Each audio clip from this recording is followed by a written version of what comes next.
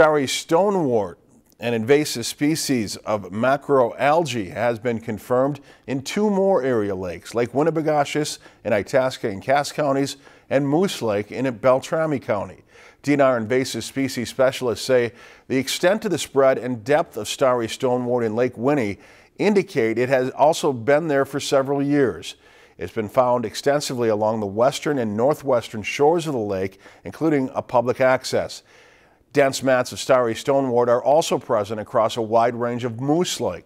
DNR officials say because the infestation is extensive in both lakes, they're limited with current treatment options for those lakes and are putting the focus on preventing the spread within the lake and to other lakes.